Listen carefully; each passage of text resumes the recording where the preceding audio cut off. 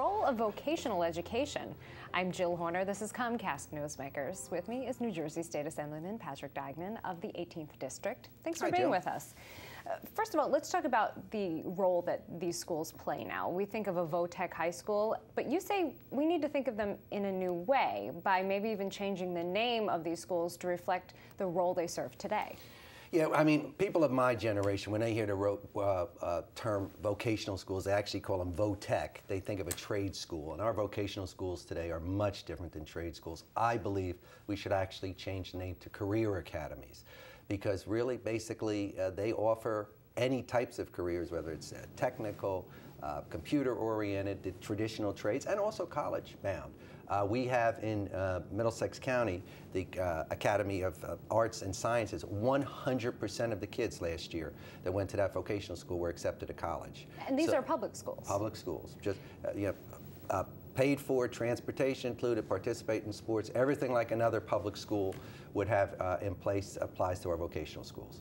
And there are these schools throughout the state, they're in each county, but let's talk a little bit about some of the other things that happen within these schools. Is there the opportunity, for example, if someone wants to have a trade, like being a plumber, that they can attend these schools and then maybe get something like an internship? Absolutely. And in fact, again, using Middlesex County, we have a very big internship program with all of our unions at our county vocational school in East Brunswick.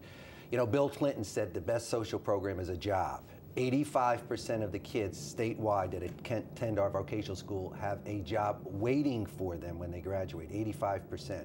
When you see the unemployment rate in our center cities, et cetera, to me this is a real solution that we need to explore. And you mentioned, though, that these young people may have a job upon graduation, but a lot of them are attending college as well. Correct. As I said, in Middlesex County, at our one academy, 100%, but across the board, in excess of 75% of the kids that attend our vocational schools also have the opportunity to attend college. Are there enough of these schools? There's one in each county. Some counties have more than that, but when you think about some of the larger counties that may only have one or two schools, does that go far enough?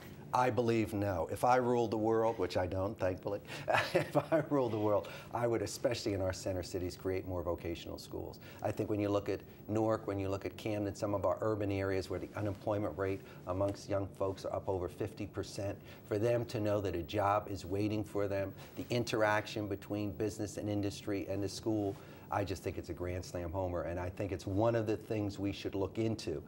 And thankfully, our President Obama in his State of the Union, our Speaker, Vinnie Prieto, and our Senate President, Steve Sweeney, all three have indicated that they consider vocational education to be a top priority for the upcoming year. So I'm excited about it. And you actually want to have a conference related to this. Talk to us a little bit about what you'd hope to achieve. See, the problem is right now, and I'm sure you've read about it, there's jobs out there, but the skills are not matching the jobs. So what I'm hoping to do, really, this is being recorded in March, and hopefully before June, we can have a conference of business leaders throughout the state to match what curriculum is needed for the jobs that are available.